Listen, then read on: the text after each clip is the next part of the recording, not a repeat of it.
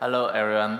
Um, okay, and today I would like to introduce a tool that wrote by me, and it's called soliddriver-checks and the soliddriver program. A soliddriver-checks is a tool for auditing third-party drivers and third-party write their kernel modules. They have their rules, and we want to auditing their drivers running on our operating system. My name is Zhao, and I'm a technical account manager. My manager is Scott. I'm not technical account manager in the sales team and the technical account manager in the product management team. And today, I'm going to have a brief about what soliddriver program is. And after that, I will introduce the tool I wrote, the soliddriver-checks. After that, I will have a demo to show how it works and what it can generate and what we can benefit from this tool. Okay, the first question is that what is soliddriver program and why would we need this program? We have a long history that third parties, the IHVs, our partners, they create their drivers to support their hardware and those kernel modules running on our operating systems, but we don't know whether they follow our rule, they can compatible well with our operating systems. They provided by themselves, they build by themselves, they have their own way to build their kernel modules. But our goal is to create a professional solution for the enterprise customer. To achieve that goal, and we create a soliddriver program. This is why we need this and what it is. So soliddriver program creates a set of standards that facilitate third parties and to provide kernel drivers and for in uniform, consistent, prevent, and compatible manner that give the end user and confidence in identifying, installing, and using them in the SUSE Linux Enterprise environment. So with this program, we can cause less issues or bugs. It can be more compatible with our operating system. So what do we have in the soliddriver program? I think first, we would like to have a standard for the KMPs and DUDs, and after that we check the KBI compatibility, stability, and we have a joint support agreement with the IHVs and partners. Because when customers facing an issue and they file Bugzilla in our system, but because they don't know what the issue, what the root cause is, and we dig into that bugs, and we found it may caused by the drivers created by the third parties. So we have a joint support agreement that can show that if we found it not caused by our operating system, then we have a way to reach the vendors to ask them to fix the issue, and then we can provide a solution for the customers. Also, we have the build services, and we build the DUD KSO file for our partners, but I think still lots of IHVs, they still provide the KMPs and ISO file by themselves. Also, we have hosting services. We provide the ISO file and DUDs on our website. And we have model ABI tracking. And, but like I mentioned, we have some IHVs we work with, so we can make sure that they meet our standard to provide their kernel modules. But still, there's still lots of IHVs, they provide the kernel modules by themselves. They build KMPs according to what they used to, they like to.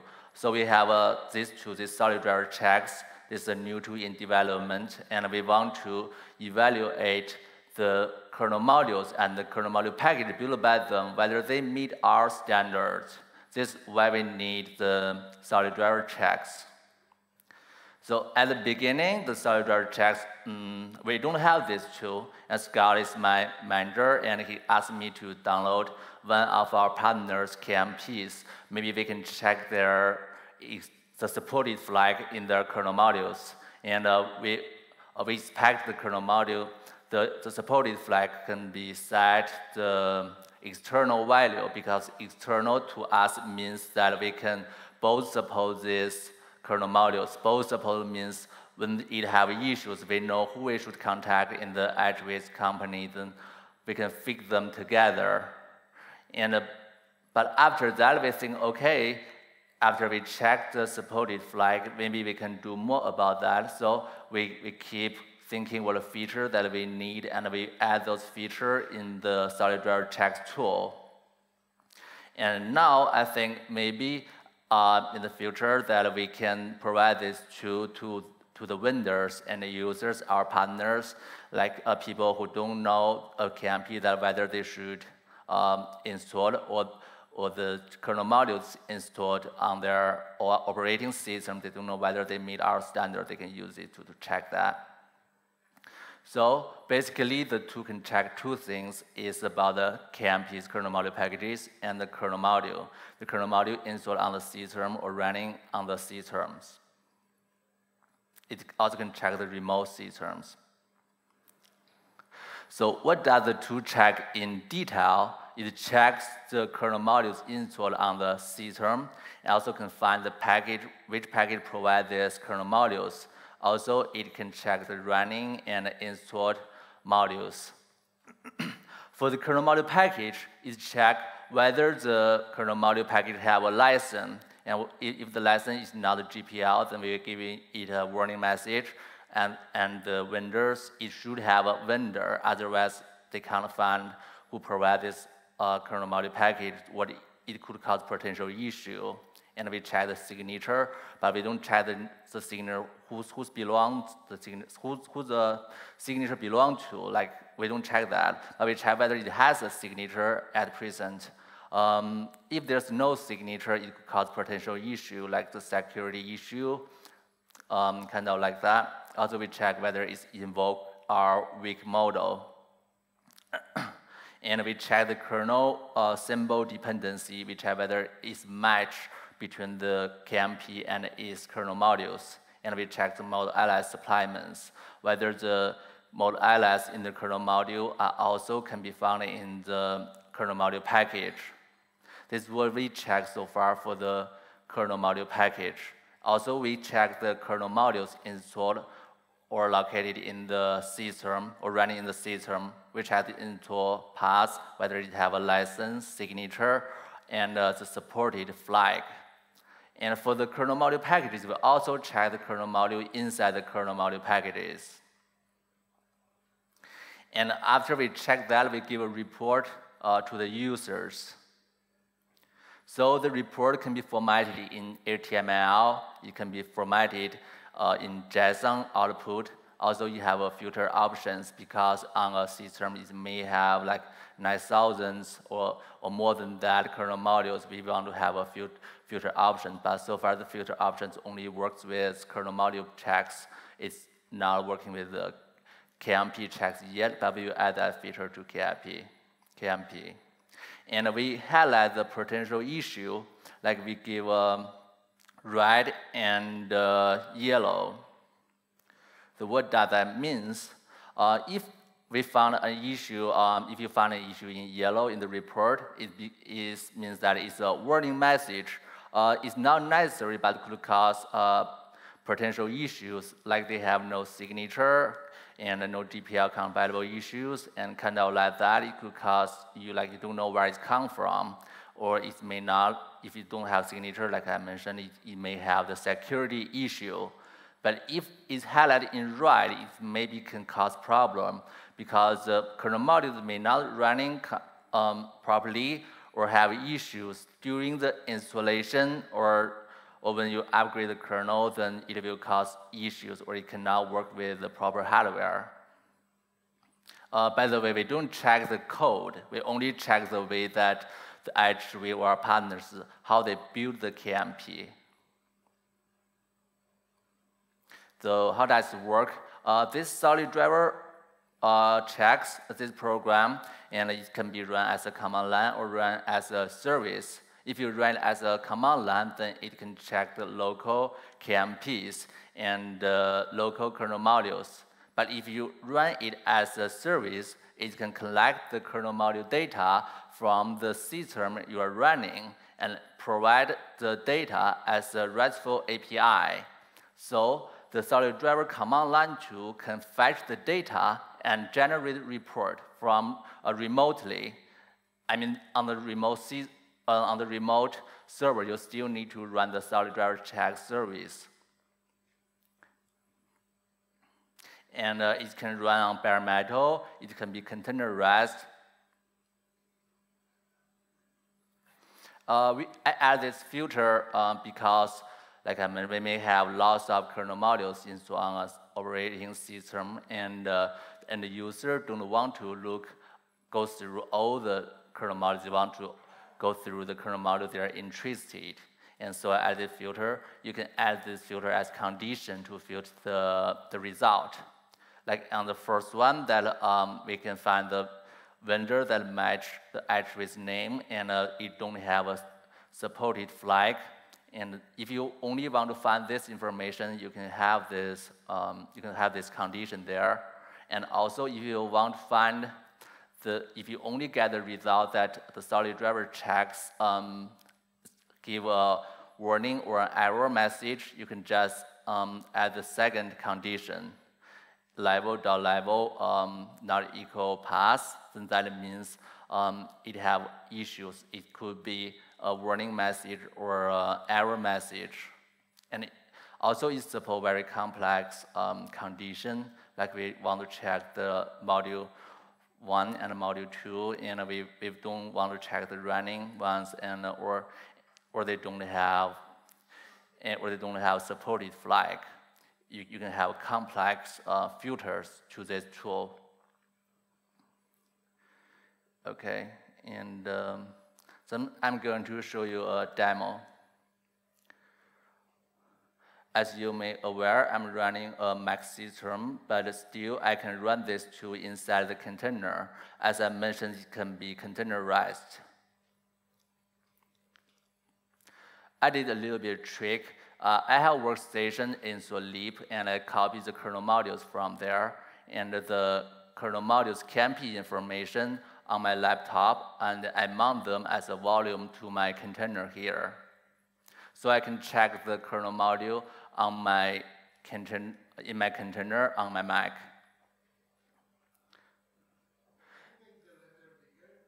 Okay, I'm trying to do how to the text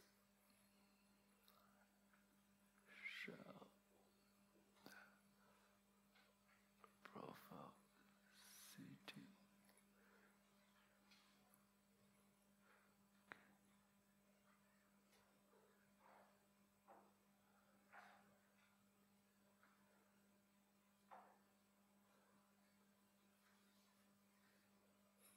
It does make it bigger.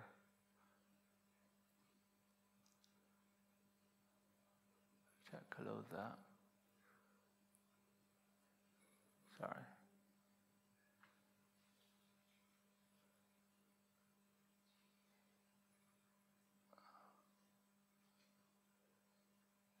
Let me try to open a new terminal to see if that works.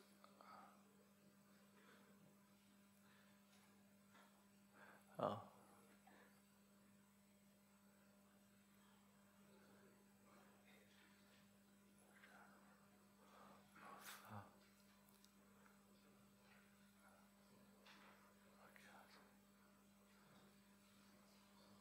I'm sorry, I don't know. I'm familiar with Linux system, not familiar with Mac. It's really hard to use than our system. Could you see it here? So just a little bit front. I'm sorry for that. Did you put your credit card inside? What card? It's joke. Okay, I did.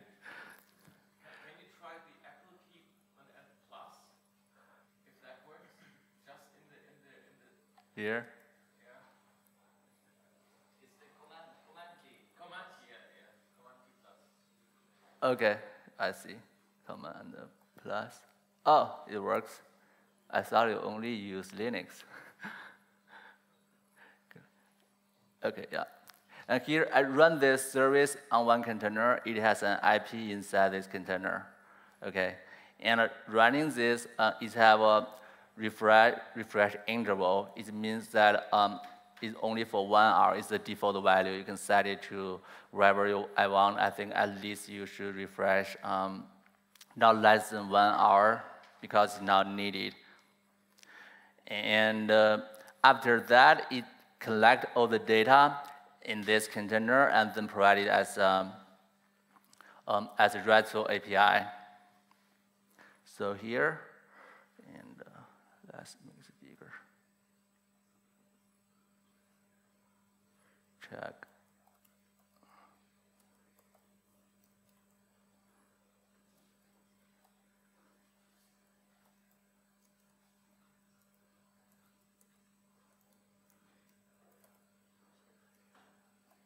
The Zhao means that of the format.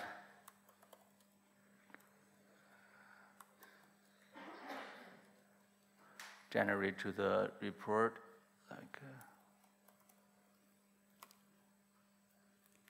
Now it's generating a report here.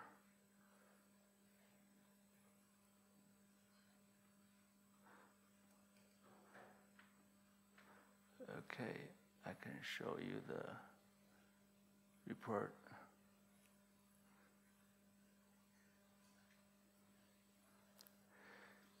Now, as you can see, that I have a report all the drivers.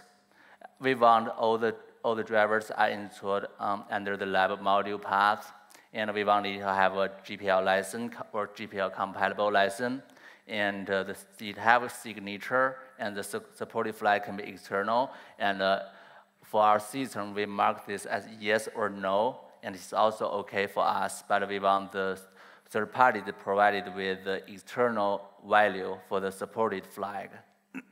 Also, it's check whether it's running or not, and which KMPs have these kernel modules. If there's no KMPs found, then you need to give a warning message. And if they found an issue and they may not know what they should do, so they can click here. Then interview, reach the project here, and then we have a menu on our website. Here is the menu.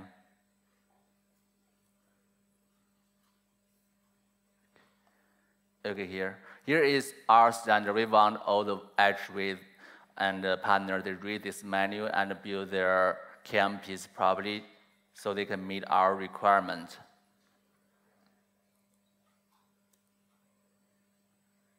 And this is how I fetch the data remotely and generate a report. So now I'm going to generate another report by checking the KMPs. I have KMPs entered in this directory, so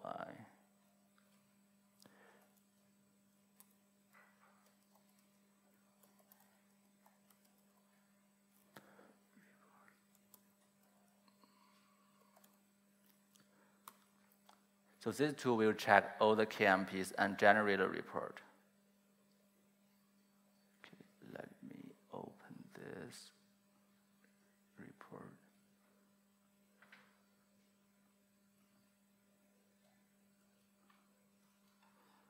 Okay, is here.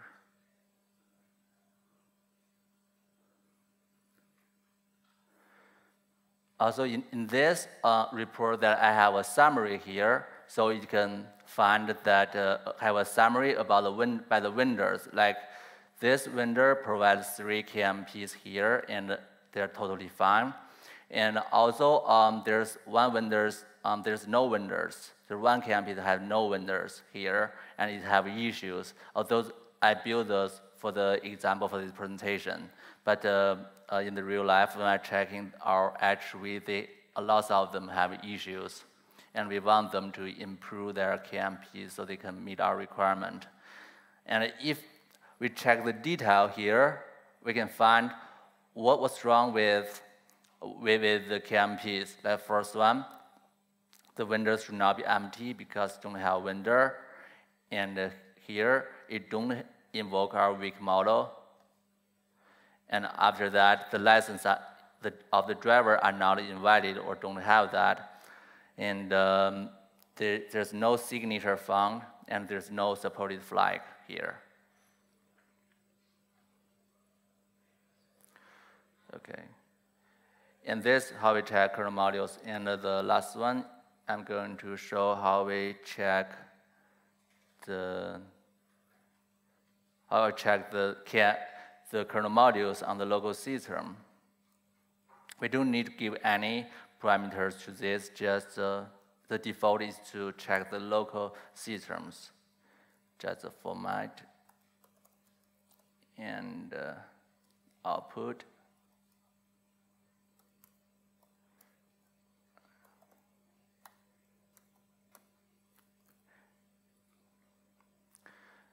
It could take a while because we have thousands of kernel modules.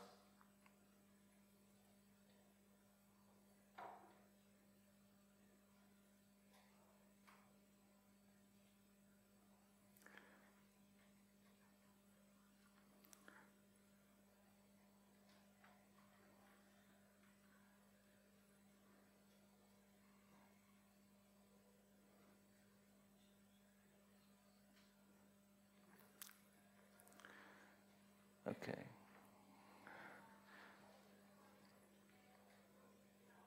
Almost done.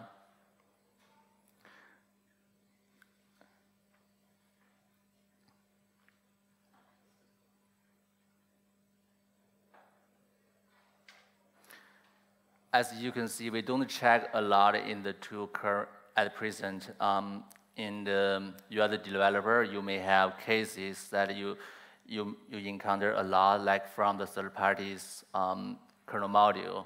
And if you think something that we have to check, just feel free to let me know so I can add the check to this tool, and we can prevent the issue before they build the KMPs. Okay, it's over. Now it's finished. Let me share this. Okay. Here is the kernel module checks. It's as same as that fetched from the remote system, from the remote container. More accurate. Also, one thing I forgot to mention is that for the kernel module package checking, we not just check the KMPs, we also check the kernel modules inside the KMPs, like the license, signature, supported flag symbols, and the mode allies. Okay, this is what I want to share in our today's presentation. And so, any questions?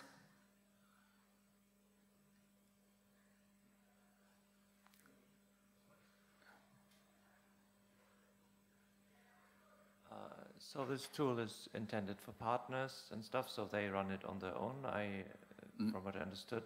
But do you also see this being integrated into OBS, IBS, so that it can be part of the linting process? Not yet. Not yet. Yeah, and so far we just want our partners and IVH use this tool to auditing their KMPs and kernel modules to check whether they can meet our requirement, so we can have less issue when they're running the kernel modules on our operating system in the customer's business environment. Yeah.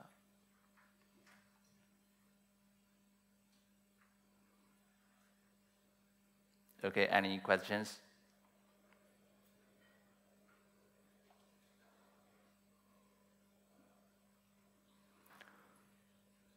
Hi, I'm wondering if this tool can actually be integrated with the partner applications. I'm actually working for Hewlett-Packard Enterprise, and I'm wondering if there is a way to integrate this into the reports that we do in HPE. So if I have recommended this to one of our partners. I don't want to mention the name here.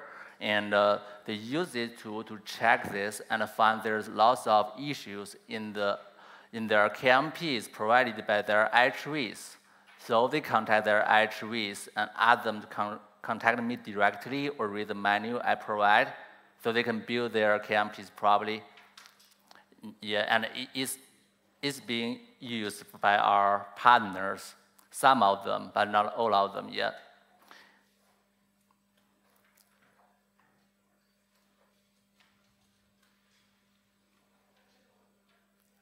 Okay, any questions?